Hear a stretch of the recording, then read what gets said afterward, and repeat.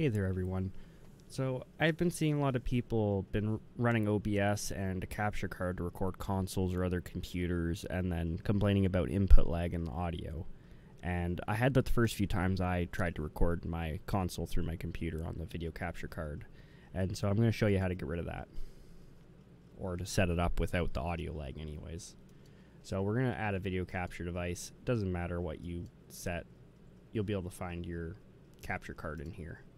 If a picture doesn't show up, you have to come down here and you'll probably have to set a custom resolution, 1080p, 720, whatever it is that your console or computer is going to be outputting. If you still don't get a video feed, you probably have to set your FPS to, whether it's 60, 30, or the weird standard that some consoles output, which is 59.94. And once you have that set, you have to make sure down here you have it set to capture audio only. You can set it to output desktop audio, but you will have a ton of delay. It'll be like 1.5 seconds of delay for no reason. So we set it to capture audio only. With this setting, you'll have no sound.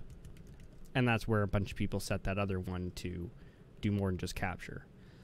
So we come down to audio mixer, and to get our sound on our video capture device, instead of having it monitor off, we want monitor and output. Now we'll be able to hear from our capture card with absolutely no delay. Drop me a like and subscribe if this helped you out.